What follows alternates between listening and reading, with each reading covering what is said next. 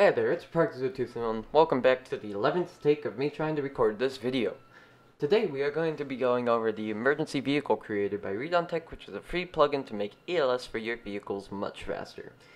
Now this plugin is subject to a lot of updates, so if in the title of this video says outdated, please check down in the description or comment section for an updated YouTube video.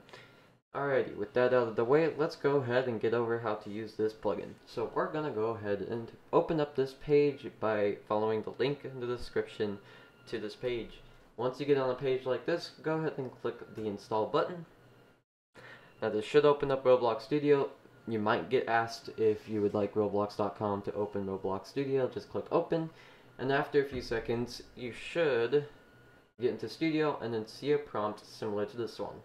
It should say Emergency Vehicle Creator successfully installed. Once you have seen that, go ahead and open up the studio that you want to use. In my case, it's a file, so I'm just going to quickly open up the file.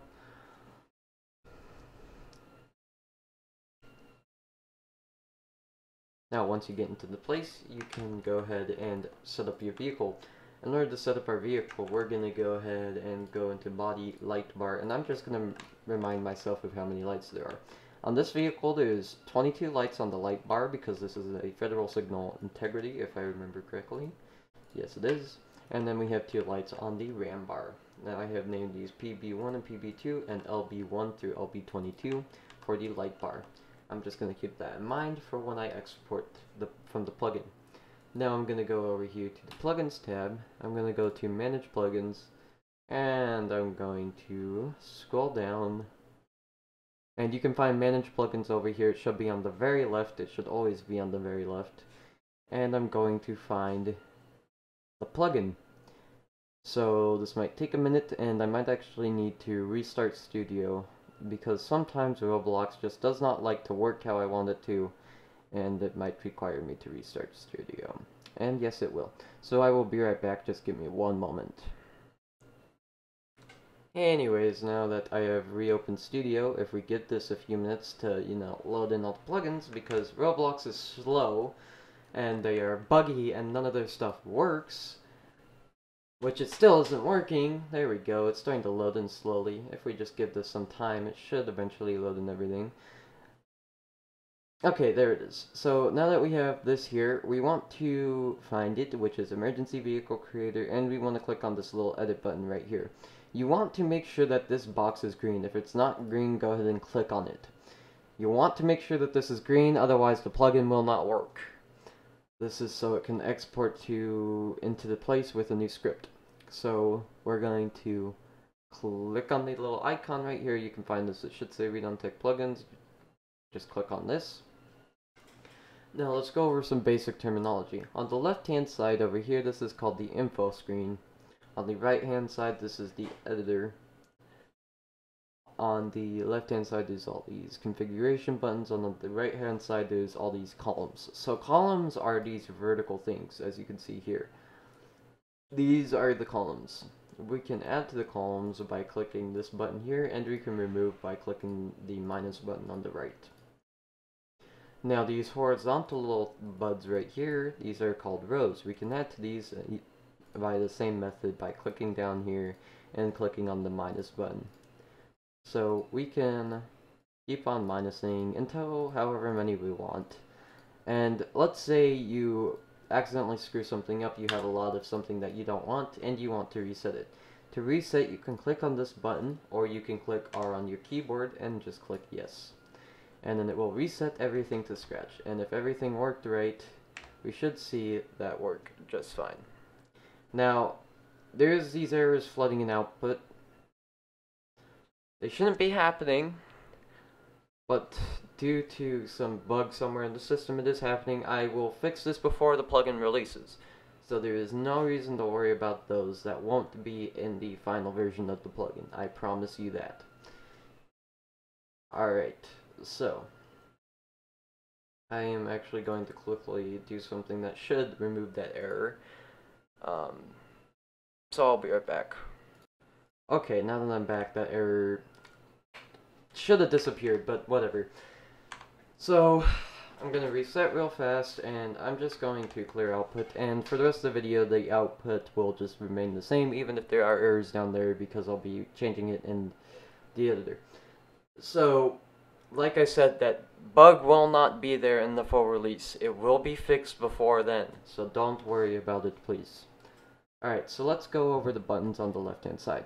Right here we have this selector that will allow us to change the wait time between each frame. So this is the pointer, and this allows us to change the time on this pointer, and whenever we add a spacer, we can also change the spacer's individual time. I will go over that later. These are the buttons to select the color. So if I click on these, we can select the color. I can also use the keys on my keyboard to select these. 1, 2, 3, 4, 5, 6 at the very top of your keyboard. Now, if you are selecting on something else, for example, if you're selecting Firefox or whatever browser you use and you use those buttons, obviously it won't work. It's the same system, like if I'm clicking, like for example, if I'm moving around inside the viewport, I won't be able to click on the buttons either until I actually click on the editor. So, as you can see, I can click on them now. And there's also a few more buttons. We have the pause play button. This allows us to pause and play the pointer. We can also use P on our keyboard to do this. And we have this lock button, which I will go over in further detail in a little bit, and the reset button, which I've already gone over. We also have the load safe. This allows us to load and save items. Now, whenever you reinstall the plugin, like actually physically uninstall it and then reinstall it using the browser, everything in here will be deleted. But that's not a thing to worry about. Just please note that the saves will not always be there. Okay, so let's make an actual pattern now. So like I said, we have 22 lights on our light bar, so I'm just going to do that. We have 1, 2, 3, 1, 2, 3, 1, 2, 3, 1, 2, 3. I'm going to add a spacer to separate it, and here is a spacer. So we can make a spacer by using spacebar on the keyboard, and we can remove it using the same way that we remove columns.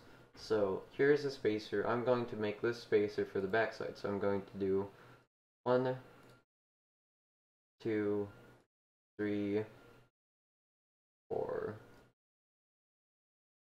5, and then I'm going to do the same thing again. 1, 2, 3, 4, 5, and now we should have 10 on the back side. So this is going to be the back of the light bar, and this will be the front.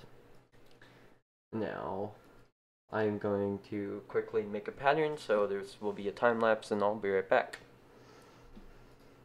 Oh wait, actually, let me go over the lock real fast. So, the lock is done by clicking on this. So when the lock is on, you can see I can only actually add lights to the row I started in. Now, for some reason this isn't working right now. I don't know why these bugs always have to show up when I'm recording and not when I'm actually testing. But normally when the lock is off, you should be able to you should be able to drag in one column. Now, when the lock is off, you should be able to drag in all these columns. Now, let's say I turn it back on again. I can only drag in this column, or I should only be able to drag in this column, but because there's some random bug that's showing up right now, not when I'm testing, I can't figure out why that's not happening. But normally that's how the behavior should work. I'm gonna try to fix that. I don't know what's causing it, so sorry about that. Anyways, I'm going to make the pattern now. I will time-lapse this part of the video.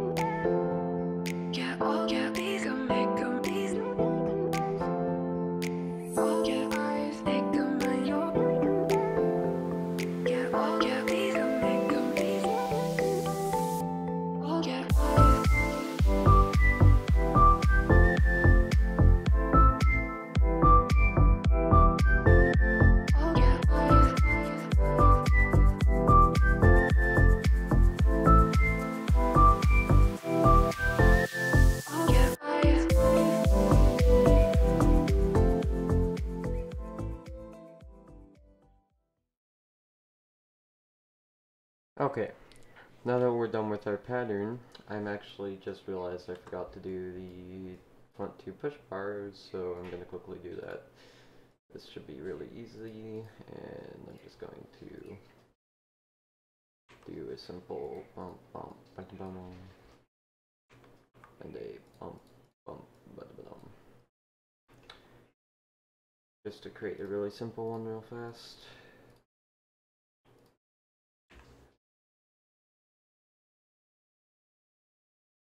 Okay, so now we have our pattern all done. We can save this by quickly doing a blue and white onto LB flash pattern 1.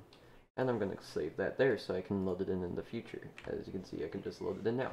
So for example, if I were to reset and load this in, I would get this, boom, working just fine.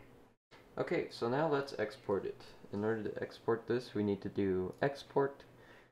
The R plugin part is still in the works. When that comes out, the new video will also be out.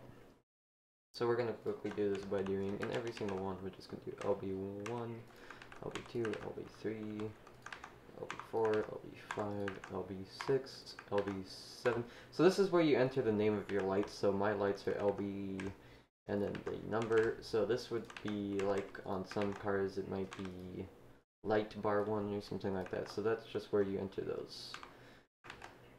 So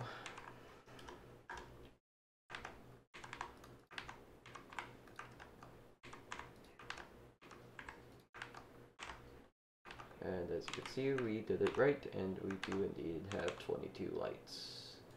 And then we have PB1 and PB2. And now we can click done, and we can close this up.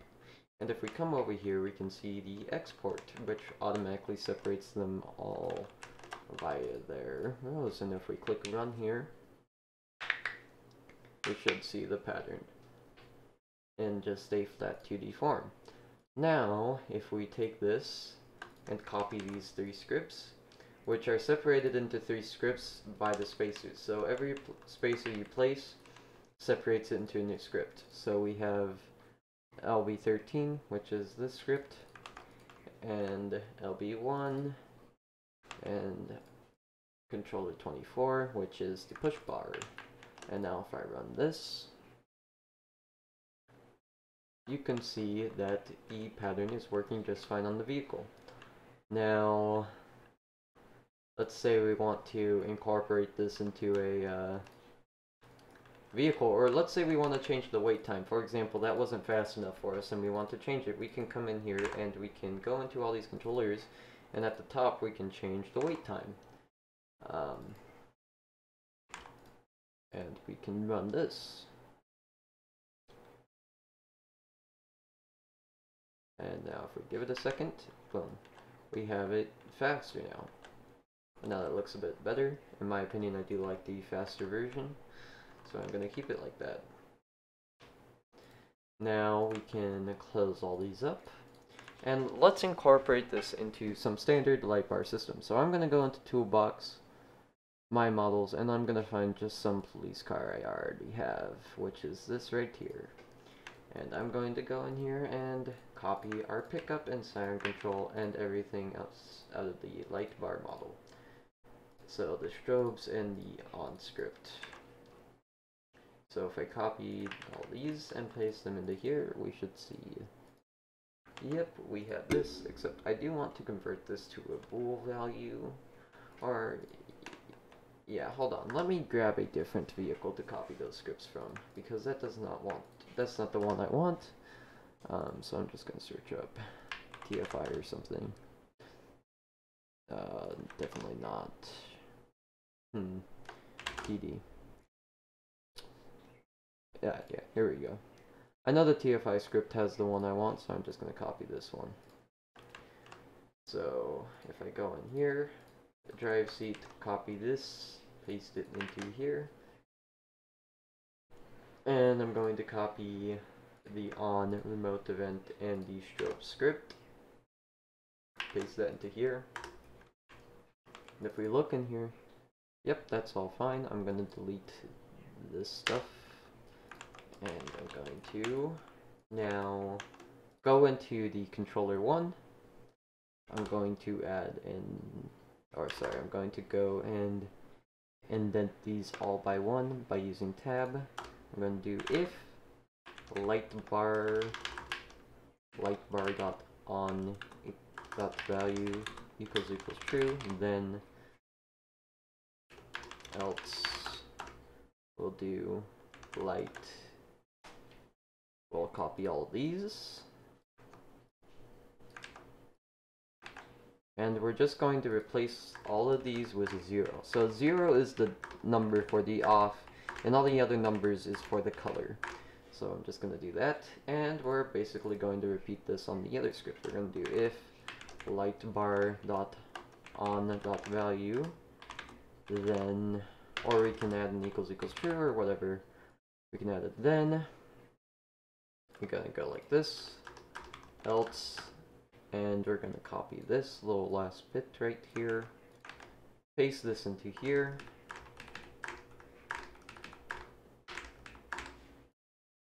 same thing with this one,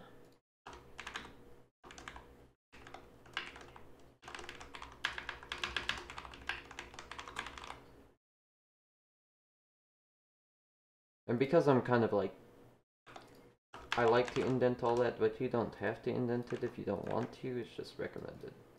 Okay, and now we can add that 0 in. And now, if we add the middle, I forgot to add that, we need to just grab this. If I add the part called middle to the light bar, because I don't have one, do I? No, I do not. So I need to go in here and I need to grab the middle part that everybody always needs, and rotate this, put it in here, whatever. Okay, now if I play here,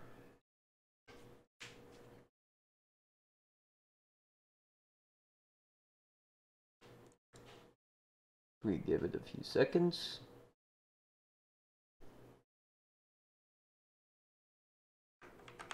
We can get in. Oh, my ears. Holy. That hurt. Jeez. I'm gonna quickly adjust that. Let's just make that like 1. Okay. Still loud. 0.1. So, as you can see, I can hit J on my keyboard, and now I can turn on and off the lights.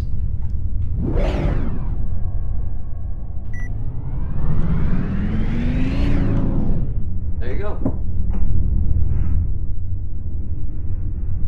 So that's how you use the emergency vehicle creator and set it up to be on your ELS vehicles. If you have any questions, comments, concerns, bugs, or suggestions for the system, you can join our Discord down in the link in the description, and if you need help, you can contact us through the community support channel. If you have a suggestion, you can use the suggestion channel. If you find a bug, you can also report it using the community support channel. And yeah, thanks for using our system, and I hope you use more of our systems, and I'll see you in our Discord. Peace out.